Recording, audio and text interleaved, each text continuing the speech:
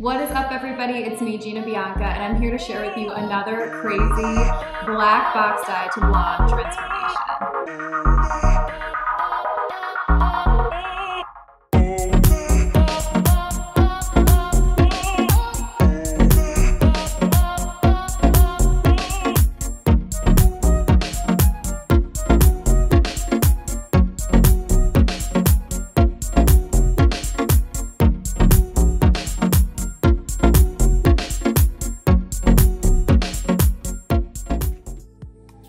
Okay, so let's get started. My guest found me on YouTube from one of our other box dye correction videos. As you guys may know, I am a specialist in color correction, which is pretty scary, but also pretty awesome. I've been doing it for about 12 years and I'm obsessed with transformation. I love helping people get that like really crazy transformation in one sitting. However, there are a lot of risks. There's a lot of things that come with that instant gratification. And my guest found me. She is beautiful. Her name was Paula. Hi Paula, I know you're gonna watch this with Steve. And I was really happy with the whole process. So when Paula had reached out to me, she had booked a 6-hour color correction. And the way that I do my bookings is through Calendly. And they go in, they book, they pay in full, and it's kind of like buying credit. So it's like if you buy a bunch of tanning sessions, you just come redeem them. But for color services like a correction, I require a minimum of a 6-hour booking. And if they let me film it, typically I'll send them home with all of the products that they need as a thank you, because when they do let me film the service, it's like really helping elevate the beauty industry and help share the information with everybody. So basically we had gone back and forth. She had sent me some pictures. Her hair was box dye black for a few years. And then back in 2017, she had gone and bleached her own hair multiple times, got it done professionally, and she ended up having to cut it all off. So she was pretty nervous about the entire process, but I shared with her from the beginning, your hair is going to be blasted for a couple of weeks or months. Your hair, it's hair, you guys. Like if we want to push it to the extreme, we need to give it some time to rest. And typically after a color correction, your hair feels pretty dry. It needs a lot of love, care, and concern. And you have to be really gentle and patient with it. So she has very textured hair. It was extra curly, tightly coiled hair. So it's very, very curly already. It was very thick and she had a ton of it. I knew from looking at her that the application would take a minimum of 2 hours, probably 3, which it ended up taking about 3 hours.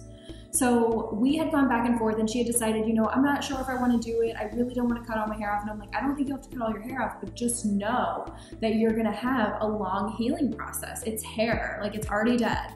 We were talking about this at breakfast this morning. Bridget, who works with us, she's just like, it's already dead. Like, you know, it definitely needs some time to heal through a traumatizing experience. And any bleaching experience, whether you're going ahead and doing a few simple highlights or if you're going in and doing you know, heavy balayaging, any heavy bleaching service, your hair needs to recover, which is so crucial to have the right products, take care of your hair, baby it, and to really just like expect that if you want a crazy transformation, if you want that instant gratification, that is going to take healing. So we decided she's still gonna come in for her appointment. We're gonna see what happens, and any hours that she doesn't use will go towards her next service.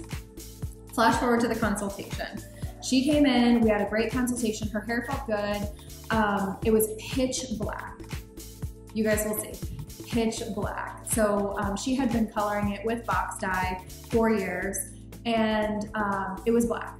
So I shared with her, I was like, listen, I think we should do a heavy, heavy, heavy, heavy highlight, but I'm gonna go instead of a platinum card. And the reason I didn't wanna do a platinum card is just because I wanted to give her a really nice blend up here so that when it grows out, it would be much nicer. And so we didn't like have to focus on every single hair because she had so much hair.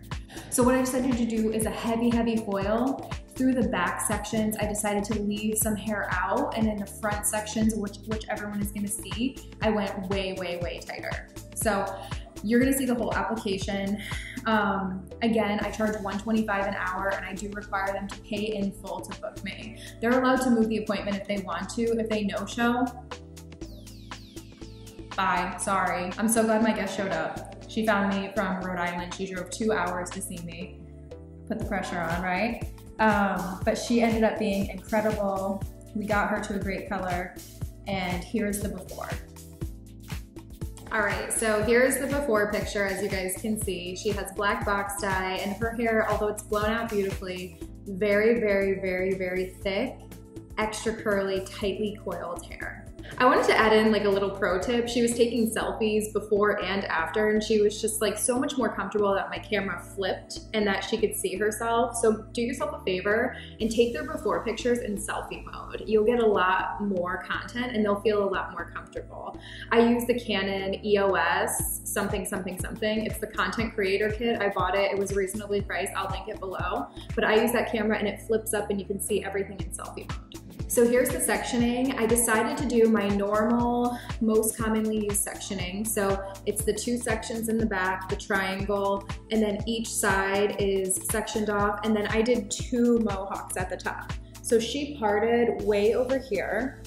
And the reason I did the 2 mohawks is because I wanted to make sure that her part was in the middle of the first mohawk. That way when the hair splits, it's even. And then because we were gonna do such a heavy highlight, I didn't wanna like leave this to just go straight up. I wanted to do another mohawk so I can go really tight here. And you'll see the placement and everything that I used. So I did 2 mohawks, and I recommend that for somebody who parts to the side, and especially if you want that heavy, heavy coverage, because it's gonna give you way more coverage and control, and they're gonna be able to part their hair either way, and especially for people with a ton of hair. You don't wanna just leave a lot out, because what you leave out, you're gonna see more. So since our goal was to go really, really blonde as we possibly can, I decided to do the double mohawk.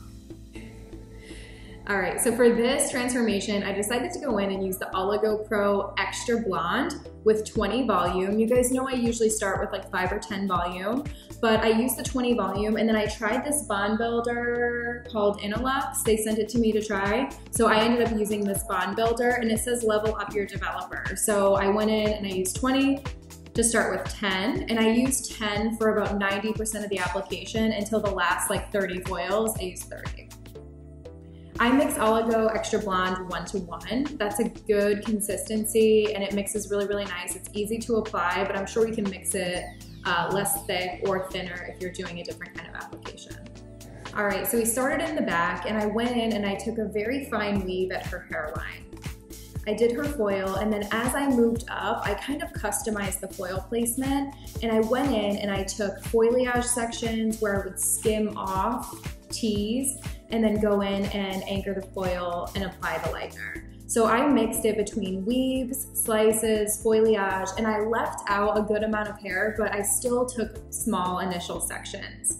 So depending on how light you want to go during these services, if you take a small initial section, less hair is going to be left out. So even if you take a section and weave off of it, the smaller that initial section is, the lighter the result will be. So through the back, I took pretty small initial sections, but I weaved, I foliaged, I left some out, and I really wanted to get through the back as quickly as I could so I can spend most of the time focusing on the front. So as you can see in the clips, you know, I did weaves, foliage where I went in and teased. And I love to go in and do tease, like, you know, what goes up must come down. We've talked about that in a lot of videos, so make sure you go back and watch the rest of my videos.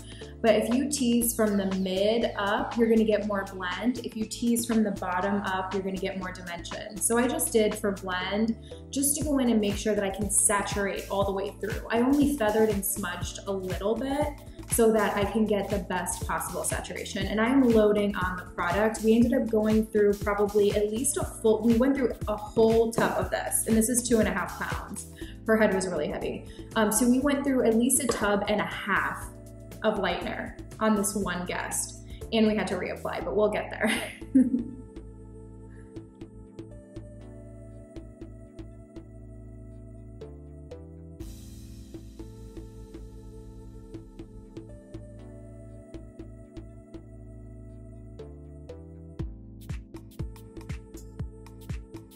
So you're gonna repeat on both sides, which you do in the back, starting with the weaves, going up with the foliage, and then once you get to the top crown section, what you're gonna do, I usually like to do a triangle here, and there's a lot of different ways you can foil that triangle. You can go diagonal into vertical, you can go diagonal all the way up, You can go horizontal, you can go vertical. You're gonna get a different look every time.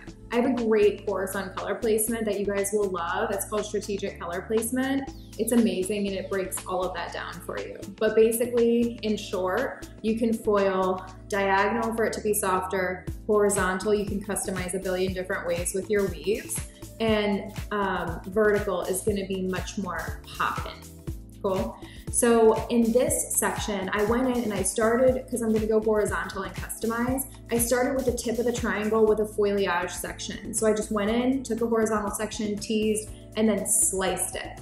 And then I go in and I do a mixture of weaves and thicker and thinner weaves to get as much coverage as possible. And I added some foliage pieces in there. So I did the whole crown section customized. You can customize it as much as you want. However, you can pack those foils in. As long as you take those clean, clean, clean sections, you will have a great result. So as I got to like the middle of the triangle, her head shape, it gets much wider. So I decided to use the Big Papa Framar foils. They sent me these to try out. I love these foils. I tried them as they were developing them and now they're finally here. They're amazing. I love the size of these. They're my favorite foils they've ever created. These are typically my favorite, the Starstruck 8x11. Like this is the foil I use for most people. I don't rip it, you know? And then when you rip it, it's kind of small. So I use this most of the time, but they just came out with the Big Papa. And you can join my mastermind group, the Network Mastermind, and I do have a savings code for this, or you can use my affiliate link below, but my mastermind members do get a discount with Framar now. So these are the foils. They're giant. And I like to rip them, and you can rip them 3 ways. So if you're doing smaller sections, you can rip them here, you can rip it here, or you can rip down the middle. So this,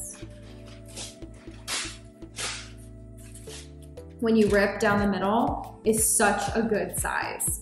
Like these are great for taking just a little bit of a wider section, or if you're taking a little bit of a bigger section, these can handle it and give the foil room to expand. Because if you've got a lot of herring product into the foil, it's still gonna close to be about this big, right? It's bigger than normal, so you can take a little bit more hair in there. But it gives it room to expand. And when you see how these foils swelled, you're gonna be like, wow, good thing she used those, because it was really swelling. All right, so the back is done. It took about an hour. We had to cover everything and we really went through a lot of liner. So let's check it out and see where we are, how much we've lifted. So as you can see, it's pretty bright. It looks pretty bright on camera, but what you might not notice is it's a little splotchy and uneven through the bottom. So at this point, the lift is okay, but the stubborn box dye on the ends is going to require a reapplication. So at this point, we kind of mentally accepted and prepared for the fact that we have to open every single foil and reapply again.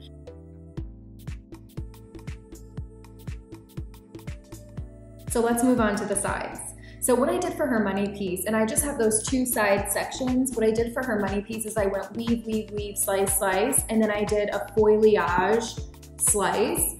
And basically what that means is I took a small section, tease, tease, tease, tease from the mid, so it's just for blend, and then I glued, brought it down, but I left a good amount of depth right behind that money piece so that it has a little bit of darkness to pop onto.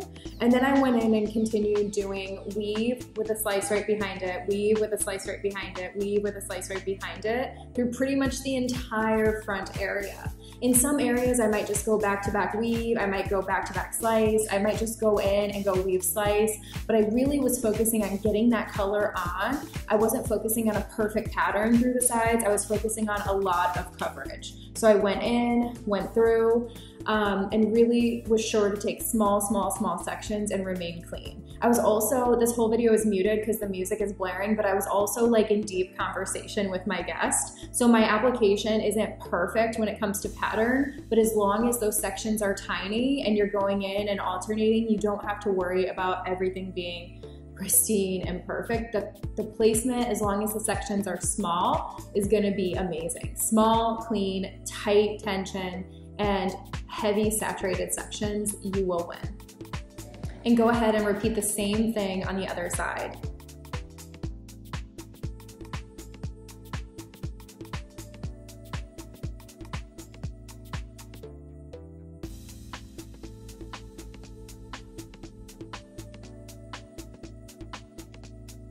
So now we're gonna move into the mini mohawk. That is our second mohawk that we did. And we're gonna go in and do weave, weave, weave, slice, slice, and then go in and do that foliage section. And it's just gonna give her a little bit of depth behind the money piece so that it has a little bit of pop. We're doing such a heavy foil that it's not gonna be a lot of dimension, but just doing that little foliage money piece, the foliage money piece, you know, tight, tight weave and then foliage behind it to leave a little bit of their natural depth behind. It really will help make it pop. After that, I'm doing one of my favorite foil placements, weave with a slice right behind it. I call it weave slice with no space. So if you think of it like that, so it's a weave, the only thing left out of that reserve, the only thing left out is the reserve of the weave. So we're gonna go weave and then a slice right behind it. Weave and a slice right behind it. And then only the reserve from the weave is left out. Now, if you have a guest who wants to go platinum but doesn't want to bleach out their roots and do the whole thing, this is a great foil placement. It takes a long time. It took me probably 3 hours to foil her. It took a long time to foil her, and that pattern up on the top was super important to be clean about. So this at the top mohawk section is where I really got diligent and focused. This is where I was like, okay, I have to make sure this pattern is super clean. So it was weave with a slice right behind it, weave with a slice right behind it. And you can always customize this and go weave, weave, slice, weave, weave, slice, or you can go weave with a slice right behind it with a slice right behind it. You know, you can go in and customize these patterns. And if you ever have a guest who maybe waited way too long to get her bleach retouch done, but she wants to be a bleach retouch, but it's not possible without doing the full platinum card, you can always go in and do this placement to transition a bleach retouch down to a full coverage foil.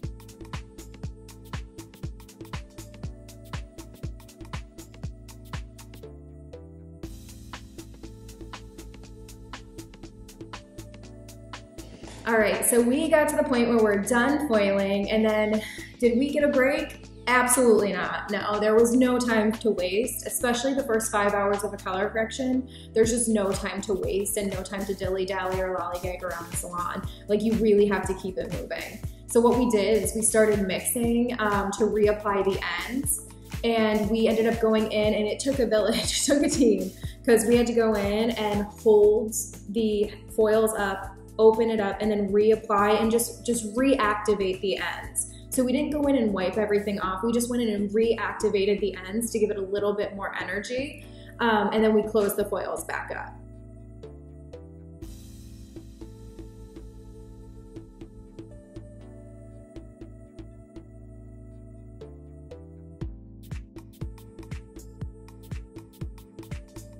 To let the front catch up with the back, we brought some heat lamps over and we just heated it up from far away. The salon is all brick and it's a little bit cold. It's brick and concrete, so it's a cool salon. So if you don't think of those things when you're going in and doing these colors, you could have a challenge with lift. So we just added a little bit of heat, not direct heat onto the foils.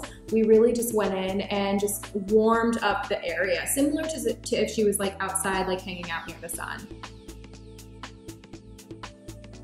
All right, so as we pull all of the foils out, we shampoo a few times. I ended up using the Redkin Acidic Bond Complex. I've never used this before.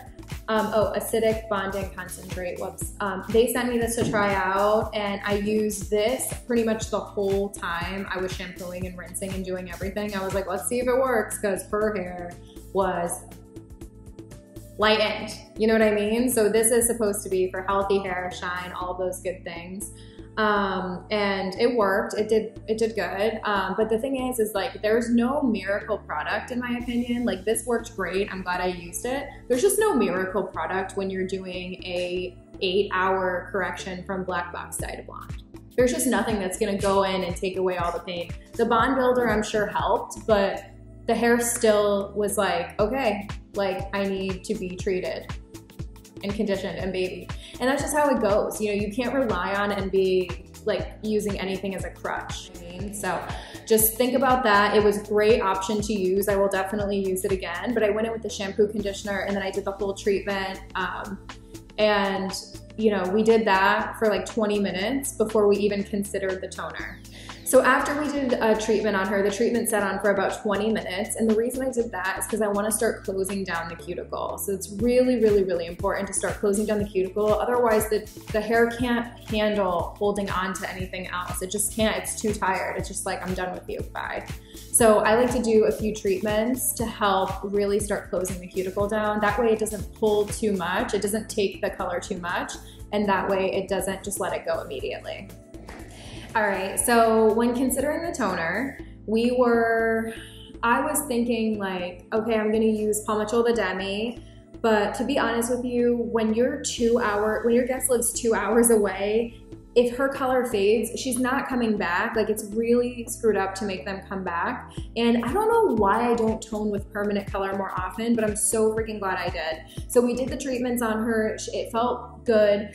We were able to brush through it nice and easy and everything was good. So what we did is we went in and towel blotted her hair, brushed her out, and then we went in and applied on damp hair Paul Mitchell, the color XG. So I love this color line. I'm really happy to be using it again. I took a break from Paul Mitchell for like 2 years and worked with other brands, but I've been using Paul Mitchell for over a decade. I love Paul Mitchell color and I know this color very, very well. So I'm excited to use it more and teach you guys about it and really get deeper into, you know, color theory and all of those things. Because I've used this for so long, I almost know it like the back of my hand. So I used 5N and 6BG. So I'm gonna show you what those look like. So I used 5N and 6BG. And because her hair had lifted so much and because the foils were so packed in, and it swelled a lot. I don't know what it was with the Oligo Extra Blonde. Maybe it was the box dye, but it swelled a ton. And we were like, okay, we definitely had some bleed marks. So what we had to do is we had to go in and do her root. And it was amazing because the level 6-ish, because on damp hair, it kind of dilutes a little bit. So the level 6, we used 10 volume, 5N, 6BG, and we put that on her root and it really softened her base. So it really blended everything and looked amazing. I went in and I applied her base and then I toned her ends with this version of NAG. If you've been following me for a while, you know NAG is Natural Ash Gold. So I used 8N, 8A, and then 9BG. So as you can see, we have 8N, 8A, and 9BG. And it just makes like a neutral, pretty blonde. She had some warmth left over. I'm not gonna lie to you guys, but she got past the yellow orange. And what I wanted to do is tone her with the permanent color because I knew the toner is gonna fade. I know it's gonna level up a couple levels, but I wanted to make sure that it was more opaque and gave her more coverage because she lives 2 hours away and her cuticle is open. Okay, so it's going to fade. This is color correction reality. And anybody who posts videos about color corrections being rainbows and butterflies is lying to you, okay? So please just know that like these services are stressful, they're scary, people's hair means everything to them. So the decisions that you make behind the chair, it takes many years to be confident and decisive and know exactly what to do. One of my biggest tips and tricks for you guys is NAG, Natural Ash Gold, to create a balanced formula. And this is just a version of that, a version of NAG, because you can customize NAG a billion different ways. It doesn't have to be NAG. It could be an NN with AA and with regular G. You can switch it up depending on the level, depending on what they have. But because her hair was a little bit warm, some areas were super light, some areas were a little yellow orangey, but she was primarily outside of the banana yellow, but mostly, she was primarily outside of the banana yellow, and she had a lot of pieces that were inside of the banana. So this formula I really loved. And I wanted to keep her bright. You know, her features, her skin tone, she's beautiful. I did not want to wash her out with an ash. Like, it would look bad. You know, I'm sure she can look great with a shaved head. She's a beautiful woman. All right, so I'm not usually a fan of when a guest comes in and they want something that is gonna totally go against their skin tone and features. So I highly recommend, as an artist, if you think something's not gonna look right on them, tell them. You know, if she had come in with pictures of ash, I would just be like, listen, she's beautiful. Like, I want her to look her best. That's my job, is to make my clients look and feel their best, right? So if they want to be blonde and that's going to make them feel their best, great. I can do it for them, but it has to be the right shade of blonde, or else they're not going to like it. And then what if they go home and their family member doesn't like it and it messes with their head, and then they just abandon ship and they're just like, okay, well, I don't like it anymore, or they make you feel like you did something wrong or something, and it's just like, now you have a redo. But in reality, it wasn't meant to be on them. You know, so use your expertise and use your voice. And remember, it's okay to say no. If you haven't heard my color correction podcast, it's called Color Correction Boundaries of the Gina Bianca podcast. I'll link it below for you guys. It's a great podcast. And then color correction, salon reality color correction part 1 and 2. You guys can always go watch those videos. They're really, really good and about the reality of color correction. They're not rainbows and butterflies. People's hair needs rest after them. And if you want instant gratification, if you don't want to live at red orange, it's a lot of thought and a lot of effort and a lot of time and a lot of money that goes into it.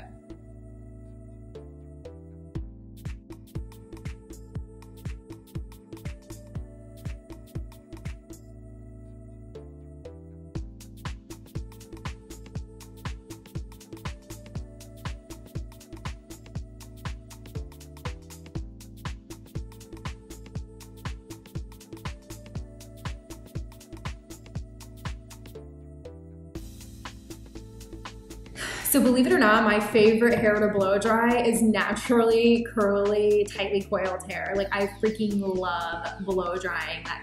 It's like challenging because it's like to really get that curl out and for it to be smooth and for it to really close down. It takes a lot of effort and elbow grease. I love to blow dry it. So I used a bunch of different products on it. You'll see on the screen. I really was just using what's around in the salon. At the network, all of our stylists use different things. We're bringing in a bunch of amazing products, but it's fun to try different things. So I was just kind of using things that were around the salon. And yeah, I went in, I blow dried her hair, and I focused on blow drying the whole front first so that she can see it. Now the salon was really dark. Like, it was like 7 o'clock by the time we were blow drying. We started at 10 a.m. So it was 9 hours.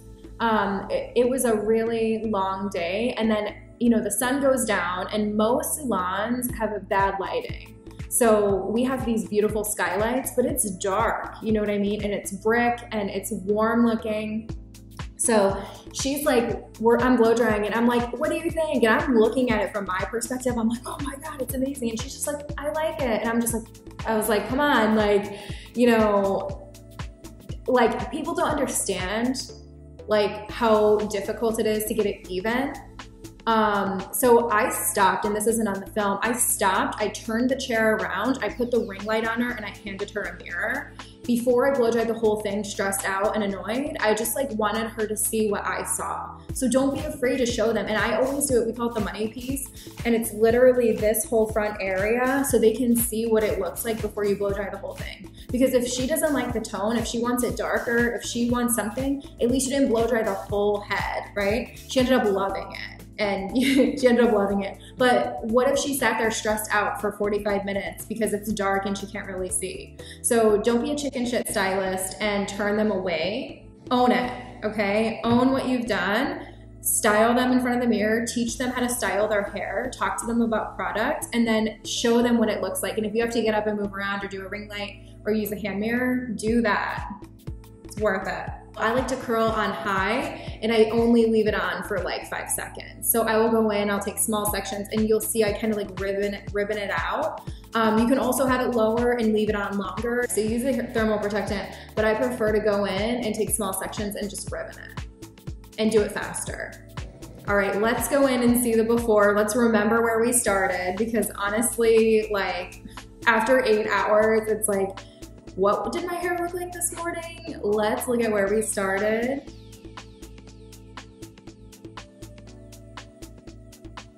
All right, so as you can see, this is the beautiful end result. She was so happy. This literally took all day. I drove 2 hours practically to get here, and this has totally been worth it. I am super satisfied. I love the service. I'm completely, what is the word I'm looking for? You're shook. I'm shook. I am shook. I am shook. I am very taken and surprised by. I'm super happy with the service here, the staff. Everybody's super professional and very comforting, securing, and love it. Love it. What was the word you were looking for? Impressed. Super impressed. I love it. All right, you guys, I hope that you love this video. I hope that you learned something from it. And if you'd like to join us in Mastermind, we are focusing all next month on color correction, and all of our videos are saved so you can rewatch them as many times as you want. Mastermind is only $40 a month. It's absolutely crazy not to join. There's so much content. We do weekly coaching sessions, group coaching. You get access to one-on-one coaching with me if you'd like. And we have so many other benefits and an amazing community. So do yourself a favor and at least check out what we have to offer. You get access to so many hair courses, so many business courses. And next month, if you need help with color correction, next month we are focusing on all of that, and it'll be available for you in Mastermind at the most affordable price for subscription education in the beauty industry. That includes the most amazing content that'll help you grow your business and change your life. Again, I hope that you liked this video. Thank you guys so much for watching. Be sure to like and subscribe. Tell your friends, share it on Facebook. You guys, it would mean so much to me if you shared my education with your friends and family. I work so hard to provide it for you, and I want as many people as possible to see it. So thank you guys so much again for spending your time with me. I hope to see you in Mastermind.